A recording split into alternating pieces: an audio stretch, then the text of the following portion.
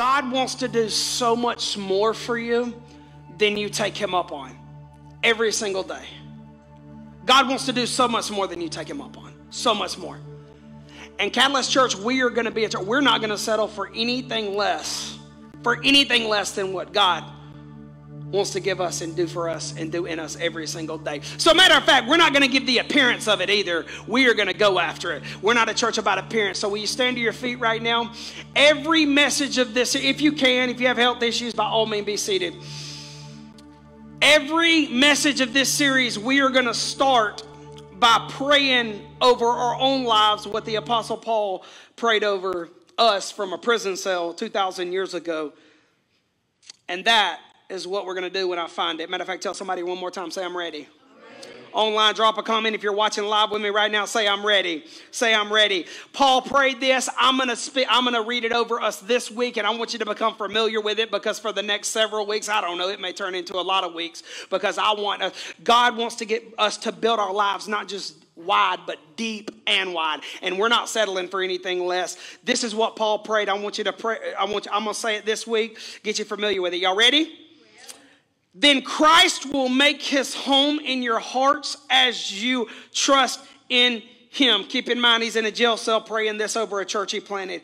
Your roots will grow down deep into God's love and keep you strong.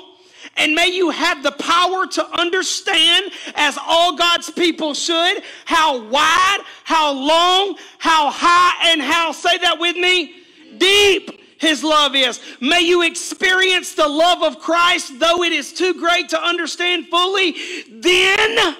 Then you will be made complete with all the fullness of life and power that comes from God. Now all glory to God who is able through his mighty power at work. Where? Within you, me, within us, to accomplish infinitely more than we might ask or think. Glory to him in the church and in Christ Jesus through all generations, forever and ever.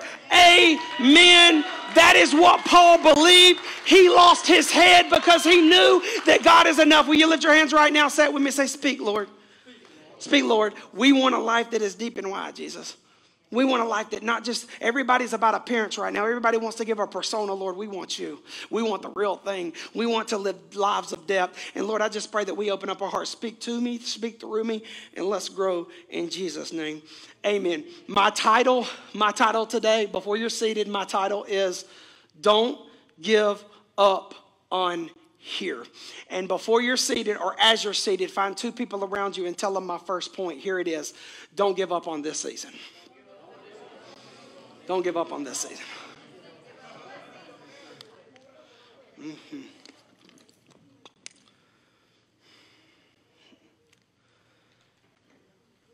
Here's how we roll. Here's how we live. Here's how you and I, in most seasons or every season we live. We see breakthrough. We see breakthrough is breaking out of this season. When your back's against the wall, you see breakthrough is breaking out of this season. We see the gospel and the promise and purpose of God in our lives. We see the blessing of God and we see our dreams as a place that we get to. Getting there, if I can get the pay raise, if I can get the promotion, if I can get a wife or a husband, if I can have a baby, if I can be a superstar on the field, all my young people, if I can not be single, and if my parents can be proud of me, if I can get out of debt. We see if I can finally feel good about myself, if I can get to a place that I feel good enough, that I am successful in my own eyes, that I am significant, that I don't walk into a room and feel inferior. We all have these things that we feel like the gospel is a place that we get to, and until we get there, we're really not in it. And we spend our entire lives praying and believing God for the next step, the next goal, the next level, and we're trying to get to this place. That is not a deep life, and it honestly will never be wide. The gospel, y'all, is so much better than that.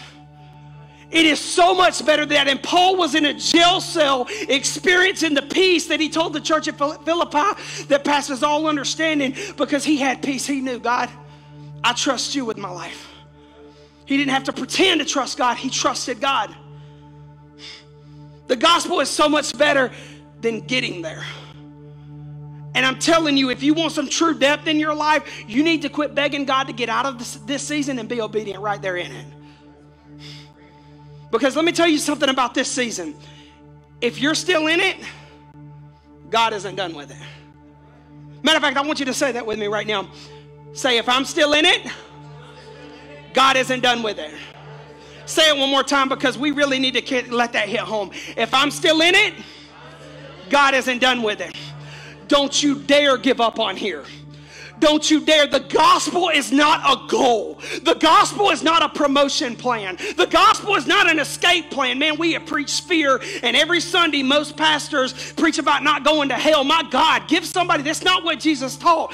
The gospel is not an escape plan to get out of. The gospel is so much more. The gospel isn't about someday. It isn't about one day. It isn't about maybe. It isn't a daydream or a fantasy. It's better than that. Tell somebody, I'm ready. I'm ready. The gospel is better, and I'm about to prove it to you. Matthew chapter 4. We're going to start there. From then on, Jesus began to preach. Repent of your sins and turn to God, for the kingdom of heaven is what? Near. He didn't say far. He said throughout the Bible, it said throughout the New Testament, the kingdom of God is at hand. It didn't say it's in heaven. It said it's at hand right here, right now. The idea of repentance in the New Testament, in the Old Testament, repentance was changing what you're doing. In the New Testament, Jesus changed the game and even deepened it. Repentance, when we hate, people don't do the word justice. Repentance isn't just changing what you're doing, it's changing why you're doing it. A lot of people change what they're doing, but they don't change their hearts. They still got terrible, piss-poor attitudes. And Jesus says, repent. He says, repent. Because why? The kingdom of heaven is near. He said, change your heart and change what you're doing and why you're doing it. And if you'll do that, you'll actually experience the kingdom of God, which isn't far away. It's right here. It's right in front of you. Tell somebody, don't give up on here. Matthew chapter 6, the religious people of Jesus' day, we call this the Lord's Prayer, but we miss what Jesus was saying. The religious people like to panic. Religious people, the Pharisees of that day, which were very rigid, they loved to talk about what God was going to do. They loved to say, man, one day the Messiah is coming. One day. And then he comes and they put him on a cross. Don't act like it, we're all blinded. There's a lot of things that haven't changed in 2,000 years. We love to judge them, but we're the same people in a lot of ways. Matthew chapter 6, Jesus teaches, he says, don't be like them. He's not talking about the world. The world's the enemy. He's talking about the people inside the church of that day. Don't be like them, for your Father knows exactly what you need even before you ask him. You know, sometimes we pray to God like he doesn't know us better than we know ourselves. He says, pray like this. This is Jesus saying, this is what you should be praying and believing me for. And then he says to start the Lord's Prayer. Our Father in heaven, may your name be kept holy. I got the NLT coming up. May your kingdom come soon, and may your will be done on earth as it is in heaven. Tell somebody with authority, say here. I love the translation that said, may your will be done here as in heaven. I'm telling y'all, the religious people thought that God, they were so focused and obsessed over what God was going to do. It was about getting there. And Jesus said, my kingdom come. Pray this. Believe this for your life, guys. Here as in heaven. The gospel is so much more than we take God up on every single day of our lives. I'm still not done, y'all. I'm just getting started. Luke chapter 17. One day, the Pharisees asked Jesus, when will the kingdom of God come? It's a goal, right? Jesus replied, the kingdom of God can't be detected by visible signs. That's right. You won't be able to say, here it is, or it's over there. That's right. This is Jesus. For the kingdom of God is already among you. He said, y'all, these religious people, all these people that think they know everything about a book, they read the word of God as a textbook and they don't really do anything with it. He said they're obsessed with getting there. They're obsessed with I've got to get to a place. And he says, I'm right in front of you. And what they did, the Pharisees, is God was right in front of them. What they were begging God for, what they were so blinded by because they were obsessed, is Jesus was standing right in front of them. The answer to their prayers was right in front of them in the season that they were in. And you know how blinded they were to it? They not just ridiculed him, they killed him. And do not judge them. We do it in different ways all the time. We're begging God, man, get me out of this season. Get me out of this season. Get me out of this. And Jesus said, no. The kingdom of God is already among you. If you truly trust me, you'll take me up on it. You'll take me up on it. I'm still not done. Mark chapter 1. After John was put in prison, this was a very rough time for the disciples and Jesus because he was about to be killed, John the Baptist. He was very down. Jesus went into Galilee, like bad season, right? His cousin's about to lose his head for something that he was innocent. After John was put in prison, Jesus went into Galilee preaching the good news, the gospel, right, from God. This is the good news. He said, the right time has come. He didn't say it's coming. He didn't say it's getting here, getting there. He said it has come. The kingdom of God is what? Near. Change your hearts. Repent, change what you're doing while you're doing it, and lives, and believe the good news. I'm telling you, we are not obedient with what's in front of us, and you don't like to hear that God's not done with this season because you're done with it. You've been done with the last 3 seasons, which is why you've been living in default mode, bitter at the world, not telling your spouse nothing, going to bed, hiding and closing out from the entire world. And Jesus literally said, the kingdom of God is already among you. It's near. You want to believe God for something? Believe him for this. Thy kingdom come here as in heaven. And we're too busy trying to use heaven as an escape plan and too busy trying to daydream about all the things that we wish we could do to feel valuable and get here. Well, I don't feel smart. So maybe if I get 18 PhDs, no, you're going to feel more dumb because it's going to leave you more empty because the kingdom of the gospel is not a promotion plan. The gospel is you're already good enough. It's time for you to start living in it in every moment. Life sucks sometimes, but God's still here. And that is a perspective that will get you deep and wide. But what we're doing, especially the last 18 months, people are talking about going to heaven like they want to hit up a bus today. You are 40 years old. Shut up. Shut up. I mean, you're 40. People, can't wait to glory. I can't wait to glory. I've seen people lose loved ones. They're 34, 24, whatever. I'm just making up numbers. They're like, man, I can't wait to see my so-and-so. Man, live. Because what we've done is we use eternity and one day and someday and next year and my next promotion or my next pay level, maybe I'll start spending my money better. We use it as an excuse and a cop-out. And Jesus knew it because the religious people 2,000 years ago did the same thing. That's why King Solomon said there's nothing new under the sun. Same crap, different generation. If you're still in it, God isn't done with it. You don't need to be done with it. You better be attentive to this season and quit daydreaming about the next. Because he is not done with it. And I know you've been through some tragedy, and I know some of you may have lost everything, but I'm telling you, God is working right here in this season, and you better not give up on here, because if you give up on here, you're going to miss what God has called you. Your assignment is right now, not there, here. You know, you're not focused and you're not faithful at your job because you're too busy fantasizing about the job you want instead of the job you have. Don't you dare give up on this job. I can see things that I enjoy and appreciate now because of seeds I sowed at Walmart and at Christ Fellowship, the church I started at. Don't you give up on this season. God isn't going to give you think God's going to give you the supervisor job when you're trying to undermine your way to the top and complain your way and try to get everybody's attention? And if you do get the supervisor job, it ain't going to play out. It's going to go sideways just like the supervisor you undermined. You know why? Because you are giving up on this assignment. You are fantasizing about where you want to be because you see what God wants to bless you with is there. And the way the gospel reads and the way Jesus said is, I'm right here. I'm right here in the crap you're dealing with. They may not see you, but I see you. They may not promote you, but I will promote you. Jesus said, pray, thy will be done here.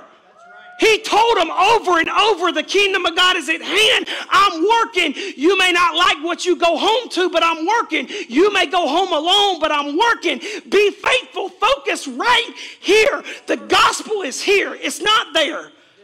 There, here, heaven will take care of itself. 10 years from now will take care of itself when you take care of business today. Amen.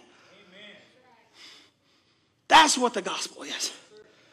That's what it is. Your spouse isn't giving you what you need, but the last thing you need to do is go get what you're not getting at home somewhere else.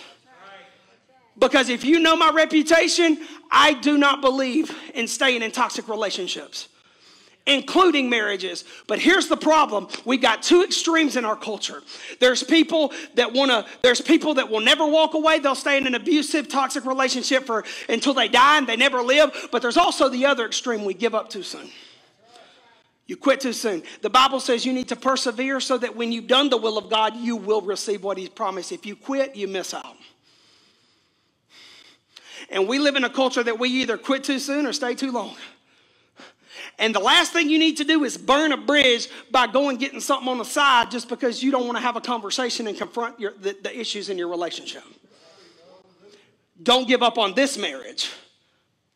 Don't give up on this assignment, because your spouse, the mother or father of your children, don't give up on right here, right now, because God says, you know that thing ain't dead yet? It's time for you to work on it. It's time for you to confront it. It's time for you to be faithful. This is your assignment. Quit daydreaming about somebody who will appreciate you and talk to the person that you're going to bed next to. Here. You want a life that's deep and wide? Here. Don't give up on here. Single people, man, everybody wants to be with somebody. You get to like 19 and a half years old and you start freaking out thinking you're never going to have anybody. For real? For real? Like you just, well, I got to find somebody to do life with. I got to find somebody. You don't even know how to do life with yourself. And I'm talking, that's not a matter of age. That's a matter of maturity. There's 70-year-olds that don't need to get married. They've been through enough marriages. They've learned the hard way. They need to learn now and not try again. Stop. Because what's going to happen is, especially young people, you're trying so hard to find somebody to do life with, and you go from relationship to relationship, heartbreak to heartbreak, all this, and eventually there's going to be a relationship that sticks. And you're gonna build a life more like a volcano. You're gonna make kids or mess kids up if you already got kids involved. And before you know it, you've lived so much heartbreak because you've been trying to get there instead of being faithful right here. And the church plays into this. I'm gonna tell you, the church people are the worst matchmakers ever. I mean, literally, church, we preach, teach, cultures in church are like, it's your next step, marriage. You need to believe in God for a spouse. They miss the scripture. Paul says if you don't have a wife, don't seek one. You know why he said that? Because you'll find what you're looking for when you're looking for Jesus. Tell somebody right now, say, simmer down. They who wait upon the Lord will renew their strength. Making moves is not trying to get there. Making moves is being faithful right here, and you have the wisdom and discretion to make the next step, because the goal of your relationship with God isn't getting here. It's being faithful here and trusting Him with there. Simmer down. God is saying, be faithful right now. You may be exhausted, you may be tired, but you better quit sleeping on your life. Matter of fact, Paul says in Romans 13, he says to a group of young believers who were in the capital of Rome, the worst part of the world at that point. They were young. He was writing the book of Romans to them. He says this, it is now time for you to wake up from your sleep. Because our salvation is what? Nearer now than when we first believed. He says, wake up. Wake up. We live in a world that we sleep on ourselves. He says, wake up. Right now, God's got something right in front of you. Wake up. It's time. In this season, I've heard more wishful thinking than I've ever heard in my life. Look, if you're talking about it, it's time to do it. Because I don't have to sit up here and tell you what you need to do better. You know it. Matter of fact, most of the time you're talking about it. Well, my family, it's time for us to just really show up for church consistently. We love it when we're there. We just don't get there but every 2 or 3 months because we don't get out of bed. You're talking about it. Quit talking about it and do it. If that's what you need to do, get up, go to church, do it consistently. If you need to get out of bed and start taking initiative at your job, don't talk about it, do it. If you need to be nicer to your spouse and quit coming home being a jerk and being petty, it's time to quit talking about it and apologizing and doing it. Paul was saying, wake up. Your salvation is nearer. Quit praying about the character defects you need to work on. It's not a place you get to. It's something that you need to wake up right now. If you want a life that is deep and wide, you got to quit living in the perspective that has kept you a slave. Because here's the good news. You want to hear the gospel? God wants to use you right now. We live in a culture that you have to earn elite status to be able to be used by God. Went to a church conference, going back to another one in November, taking the entire staff except Connor. He's got a baby home. He's got to take care of business. And they actually were talking about how we made ministry only possible for the elite. So, and we have a culture where people are like, I've got to get to a place to be used by God. Paul told those young Christians at Rome, he said, wake up. God wants to use you right now. You're in the beginning parts of recovery right now. Suck your salary and all. God wants to use you right now. You need to quit thinking the gospel is maybe one day I'll have a story, because you know what? You're going to waste so many years not living the story that God has already started in your life because you're trying to pray about something that God's got right in front of you to work. He wants to use dysfunctional, broken family, broken home. Young people, you got anxiety. I got it too. Still got it. It ain't going away, but God's still here and he's working right here. It becomes more manageable when you just trust him anyway. I still get crippling anxiety. I just don't live there as much as I used to. Now, God wants to use you right now. Wake up. Show up to your life. Get up out of bed. People are like, I just don't have anything to get up for. That's because you don't ever get up. I don't even, you can't be on time anywhere. Just get up. Alarm clock goes off, you're hitting snooze 17 times. Get up. Wake up. God's got something for you every single day. The bad days, take it all in because that's where God's working. That's where God's working. And I will tell you that when you put the word of God to work in your life will change. So for the rest of this message, I want to make this very practical for you. I want to give you handles that when you go out of here, I'm going to make it crystal clear what it looks like for you to take God up on today and quit using the gospel as an excuse. Someday, one day, maybe, if I get there, if I feel this. You ready? Tell somebody I'm ready. Here's what it looks like. I'm going to make it hyper practical because that's what we all need in a world where everybody's so confused. We just need to know the next step. Here it is. In the Old Testament, there was a new king, King Joram. He was a bad king. He was king of Israel. He was a very bad, he was a pretty bad king. He's just weak and evil. Guess that's pretty bad. And Moab kind of, they flaked out on their commitment that they committed to the previous king. And King Joram, they had to go to war because it was long story short, they had to go to war. And Israel was actually split into kingdoms at that point. They were like in a civil war. So there was a king of Judah and Israel, southern and northern kingdom. Israel had to tag team this to go to war with Moab. They had to do it. Moab was being ridiculous. They had to fight wars just like we do every single day. You get up and you choose the battles you fight, but we all have battles to fight. And what happened is they teamed up. And they went out through the desert to go fight Moab. And the New Living Translation says it best. It said they took a roundabout direction to get to Moab. And what happened is they spent 7 days trying to get there, and they ran out of water and out of food. They ran out of everything. They were about to starve to death. They were about to starve to death in the middle of the desert because they took this roundabout long way to fight a war, and they ended up weak and exhausted. You've taken a lot of roundabout ways if you've lived long enough. Maybe your life is one big roundabout. I don't know. Maybe that's all you know is roundabout. You don't do anything the easy way. And what happens is you end up hungry. You end up hungry. You end up starving. I got some hungry people in the place. I got some people like, you need to shut up right now. I'm ready to go to lunch. By the way, I don't usually have a taste for food at lunch. I usually just want to go home and get a Gatorade. Today, I'm getting me some biscuits from Courthouse Cafe. I'm just like, I want a biscuit. Leave me alone, baby. I'll lose the weight. Give me Monday through Wednesday. I'll lose it all. Watch. I'll work and it's all gone. I got some hungry people in the place. You get hungry, you act a fool. If there's one thing you'll make a fool of yourself, my most level people, hungry will do it. You're not yourself when you're hungry, right? You remember that? And the Snickers really don't do it for you. That's just a stupid commercial. When I'm hungry for a meal, Snickers will just piss me off. That's a mediocre candy bar anyways, mediocre candy bar. Be quiet, Randall. We get along so well because you're the same type of diva as me, and I can put up with you and you can put up with me. I love you too. I digress. But here's the thing,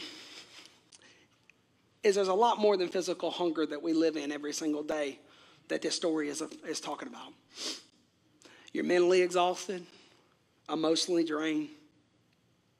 You live your life trying to get wherever you think you need to get to feel that you're where you need to be, and you end up completely empty. Which is why Jesus said all those things. You roundabout, hard way, push everybody away, push good things away, and you end up starving. You end up broken. You know, the opposite of peace is confusion, because there's no clarity when you're confused, and you end up completely insecure. Why'd they reject me? You're empty. Why do I feel this way? You're empty. You're starving. And Israel was at this place. They were completely just hungry. And they realized they need a word from the Lord. And they asked Elisha, who was a huge prophet in the Old Testament, to come talk to him. And Elisha gave them this word that I want to give you today, because it applies. The details of your story are probably different than theirs, but I promise you the principles are the exact same. That's why the word of God will speak to any situation in any generation. Elisha says this.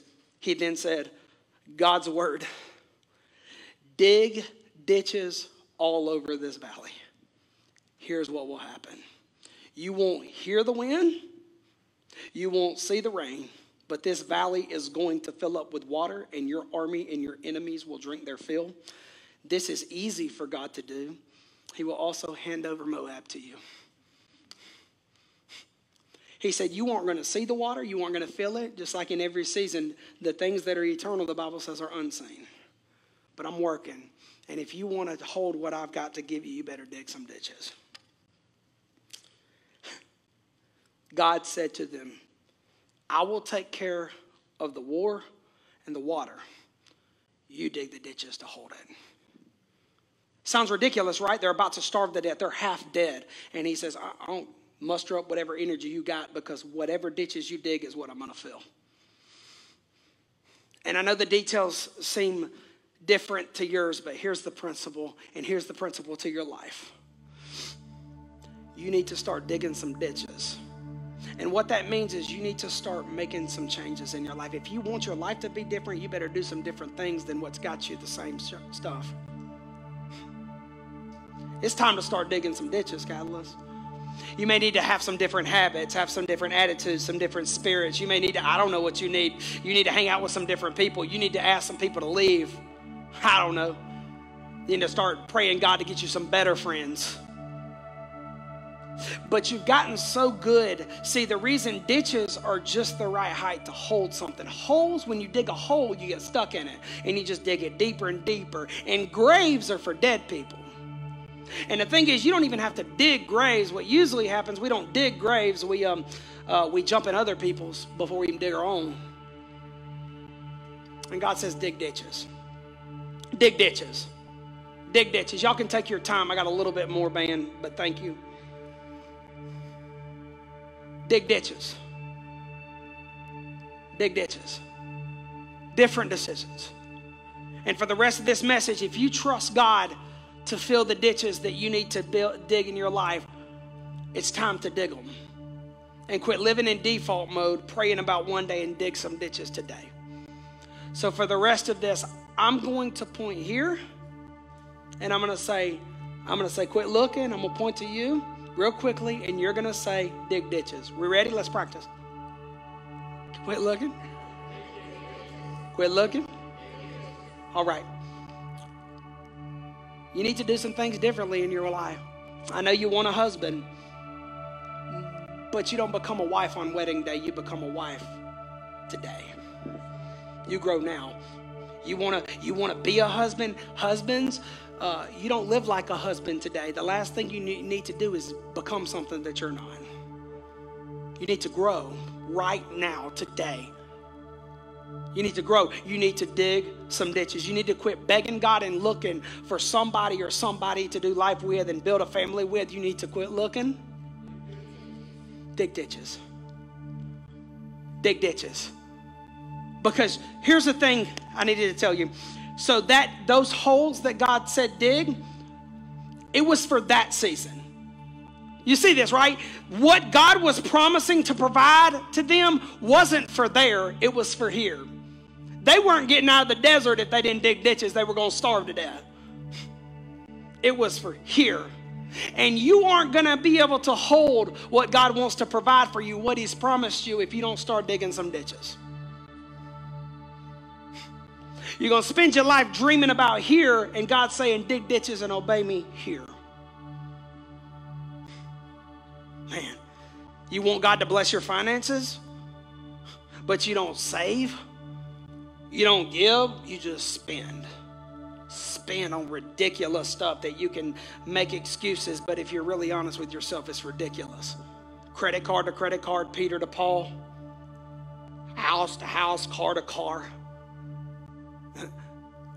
That's a hole. That's a grave. That's not a ditch.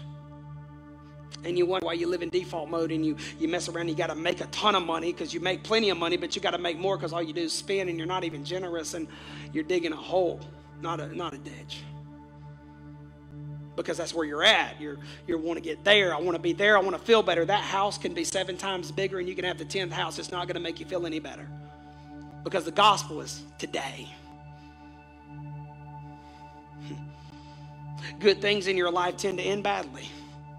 Typically, you got this great thing. You're so excited it ends badly. You know why? Because you live your life insecure. You smother people. You piss people off because you don't believe in them. You don't even mean to be divisive, but you sow seed of division at your work. I'm telling you, they do it. I've seen people do it in churches. Spend their life preaching the gospel that everybody's worthy, but they're the ones trying to earn their worth preaching to other people. My God.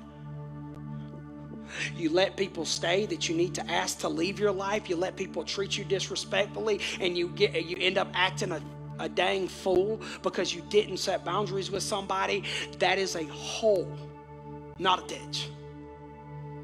That is a grave that one day you will die in hungry because you were praying so much about one day, someday, instead of being faithful and digging some ditches today. He said, here's the word of God, Elisha said. Dig ditches all over this valley. It was for today. And you want God to heal your family? Look in the mirror. You want God to heal your marriage? Look in the mirror. I don't care what they did. You're responsible for you. You're responsible for you. Doesn't matter how bad what they did is. You are responsible for being the person and growing into the person that God has already made you. It's time for you to receive it. You want to show up in your family. Be present. My God, one day don't whine when your kids don't make time for you when you didn't make time for them. You've been digging holes and graves, and God is saying, dig ditches. Because I want to give you something that you're going to starve and thirst to death sticking out your tongue when God is dropping water and things to give you life, because that's not enough. You got to dig it if you want to hold what God wants to do in your life. And you know how you dig? You're obedient right now. Right now. Sobriety and stability doesn't just happen in your life. Sobriety and stability won't happen for you until you actually decide that you want to be sober and start living a life that is mature. Because if you're honest with yourself, Yeah, there's people, I think one of the biggest things about addiction is you have to get past that place where you're pissed off that you can't use or drink or have fun. That life was never fun. Oh, but them glory days. No, look what it cost you. That ain't fun. That ain't fun. And when you finally really want it, you'll start digging ditches instead of holes and graves. God says, dig ditches, because I got something for you. I got something for you. You want a breakthrough? You want a breakthrough in your life? Quit begging God to get to a place and be obedient right now. Dig some ditches. Because when you decide to dig, I want you to know, the deeper you dig, the more you can hold. The deeper you dig, man, your marriage and your childhood or your life or your relationship with your kids may be dysfunctional. You can dig today. You can dig. And the deeper you dig, the more that ditch is going to hold. And God said through Elisha, dig ditches all over this valley. If you do nothing, you can dig holes, you can dig graves. And if you do nothing, I'm going to tell you, you won't die tomorrow probably or next year. But one day you're going to die hungry, thirsty, insecure, starving, having never lived. And you're going to die alone, lonely. Even if you got people around you, you can't receive their love.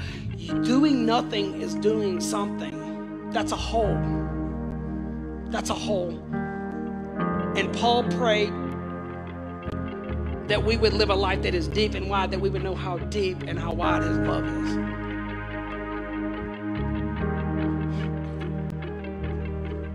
I'm not going to build a 2-inch hole. I'm not going to dig a 2-inch ditch. I'm not going to be a 2-inch person. I'm not going to have a 2-inch spirit. I'm not going to stay in 2-inch places and situations. I'm not going to stay stuck in roundabout relationships. And you don't have to stay stuck in living a roundabout life and getting roundabout results. You can dig ditches today. The gospel, Jesus said, the kingdom of God, I am right in front of you. I can change your life today. And it's when you decide to be obedient every single day.